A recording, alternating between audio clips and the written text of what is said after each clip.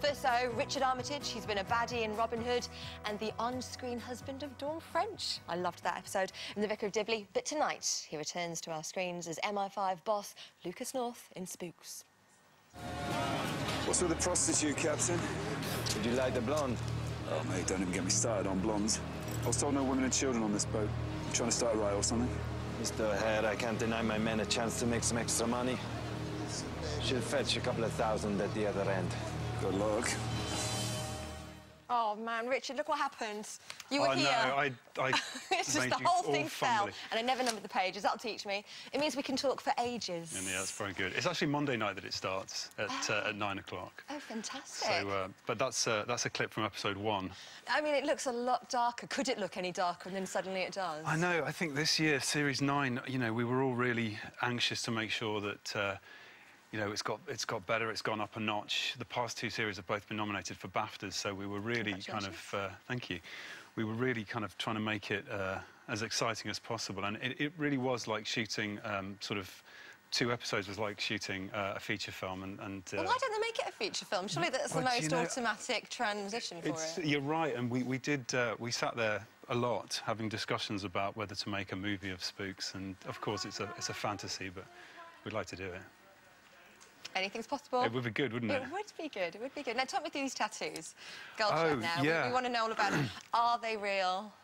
Come and find out. That's my chat-up line. There's the chat-up line. So that would probably work. No, they're not real. They're a kind of transfer system, but it takes about 2 hours to put them on. I'm looking at the picture there. 2 hours? Yeah. Well, it's front and back, and some of them are airbrushed.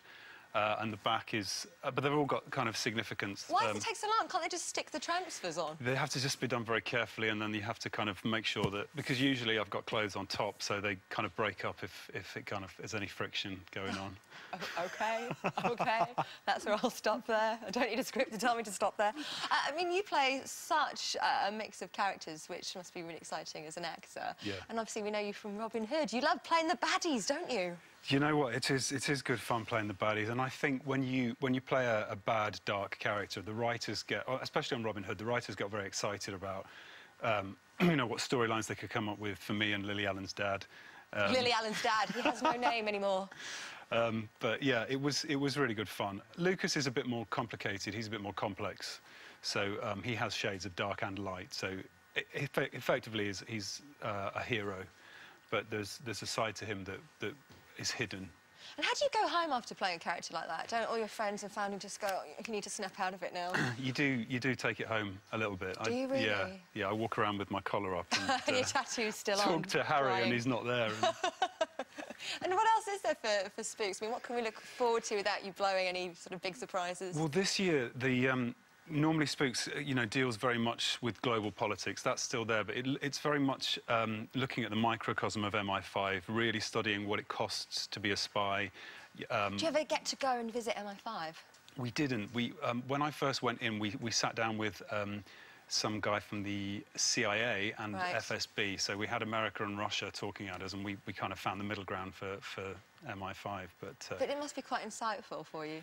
It is, and I go to a lot of fiction for this role. So I look at a lot of John le Carré and Frederick Forsyth, because I actually think what you do in your mind fictionally with a character like this is more interesting than the real life stuff. No, it's fascinating, but kind of getting to the real life stuff. Yeah. Vicar of Dibley. Yeah. Now, come on, everybody remembers you playing the love interest. Yeah.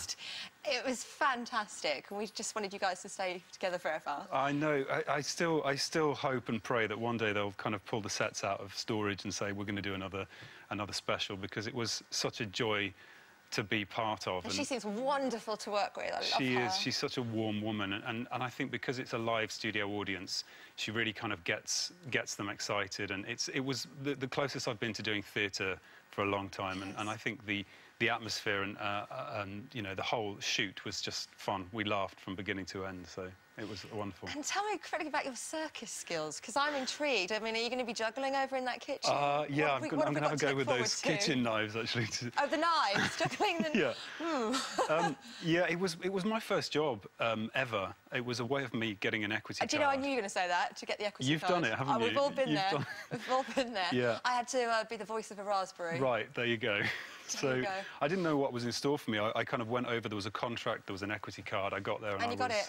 I got the job, And now you're and I Lucas. was throwing batons at jugglers and shoveling elephant Right. poo. We might, oh, lovely. We might recreate the first bit of that Yeah, moment. great. Thank you very much. You're welcome, thank you.